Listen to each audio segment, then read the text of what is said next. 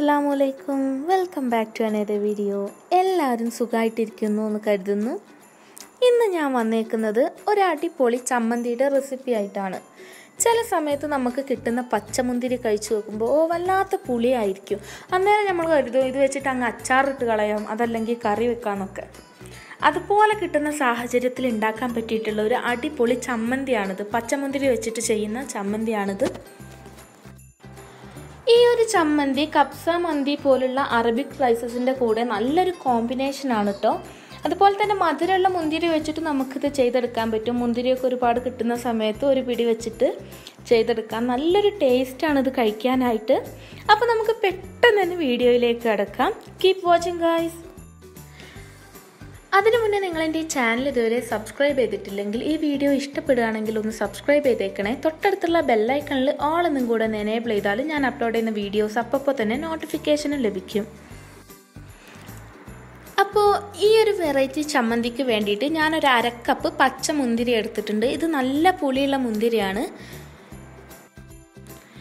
ഇനി ചമ്മന്തി അരച്ചെടുക്കാനായിട്ട് ഒരു മിക്സിയുടെ ജാറിലേക്ക് ഒരു പിടി മല്ലിയില ഇട്ട് കൊടുക്കുന്നുണ്ട്. നല്ല കഴുകി വൃത്തിയാക്കിയിട്ടുള്ള മല്ലിയില ഇട്ട് കൊടുക്കുന്നുണ്ട്. അതുപോലെ തന്നെ എരിവിന് വേണ്ടിയിട്ട് ഒരു 7 പച്ചമുളക് ചേർത്ത് കൊടുക്കുന്നുണ്ട്. ഞാനിപ്പോൾ ചേർത്തേക്കുന്നത് പച്ചമുളക് ചുവപ്പ് കളറായതാണ്. അതൊരു green and red colour combo കിട്ടാൻ വേണ്ടിയിട്ടാണ്. സാധാരണ പച്ചമുളക് ചേർത്താലും മതി.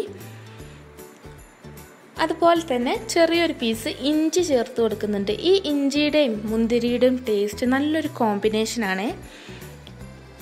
പിന്നെ ഞാൻ നല്ല പുളി, എത്ര പുളിയുള്ള മുന്തിരി ആയാലും പുളിയൊന്ന് മുന്തി നിൽക്കാൻ വേണ്ടിയിട്ട് 1 ടേബിൾ സ്പൂൺ വിനാഗിരി ഒഴിച്ച് കൊടുത്തിട്ടുണ്ട്. ഈ സ്റ്റെപ്പ് വേണമെങ്കിൽ ചെയ്താൽ മതി, അതല്ലാന്നുണ്ടെങ്കിൽ ഒഴിവാക്കാം.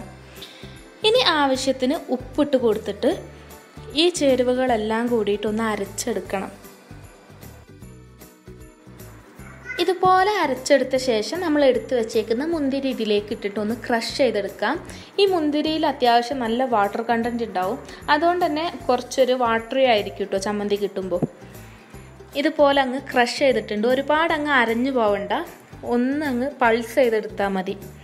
ഇനി അത്യാവശ്യം മധുരമുള്ള മുന്തിരിയാണെങ്കിലും ഇങ്ങനെ ഉണ്ടാക്കാം. അപ്പോൾ നമ്മൾ ചേർക്കുന്ന വിനാഗിരി ഒരു 2 ടേബിൾ സ്പൂൺ ചേർത്ത് കൊടുത്താൽ മതി.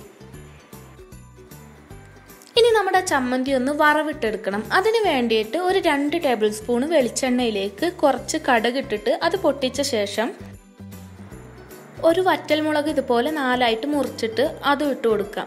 വറ്റൽമുളക് ഒന്ന് മൂത്തതിന് ശേഷം നമ്മൾ അരച്ച് വെച്ചേക്കുന്ന ചമ്മന്തി ഇതിലേക്ക് ഒഴിച്ചു കൊടുത്തിട്ട് ഒന്നങ്ങ് ഇളക്കി യോജിപ്പിക്കണം. ഒരു 1/2 മിനിറ്റ് ഇതുപോലെ അങ്ങ് വേവിച്ചെടുത്ത ശേഷം ഫ്ലെയിം ഓഫ് ചെയ്യണം. എന്നിട്ടിത് നമുക്ക് സെർവ് ചെയ്യാം. ഇങ്ങനെ ചെയ്യുമ്പോൾ നല്ലൊരു ടേസ്റ്റാണ്. നമ്മൾ ഈ പച്ചടിയൊക്കെ കഴിക്കുന്ന ഒരു ടേസ്റ്റാണ്. പൈനാപ്പിൾ പച്ചടിയൊക്കെ കഴിക്കുന്ന പോലെ തന്നെ നമുക്കിത് കഴിക്കാൻ പറ്റും. അപ്പോൾ ഈ ഒരു ഡിഷ് നിങ്ങളെല്ലാവരും ഒന്ന് ട്രൈ ചെയ്ത് നോക്കണം. നല്ല ടേസ്റ്റാണ് കഴിക്കാനായിട്ട്. അപ്പോൾ ഇത് ഇഷ്ടപ്പെട്ടെങ്കിൽ ഒന്ന് ലൈക്ക് ചെയ്യുക, ഷെയർ ചെയ്യുക, അതുപോലെ തന്നെ ചാനലൊന്ന് സബ്സ്ക്രൈബ് ചെയ്യുക. മറ്റൊരു വീഡിയോയുമായി വീണ്ടും കാണുന്നത് വരെ ബൈ ബൈ.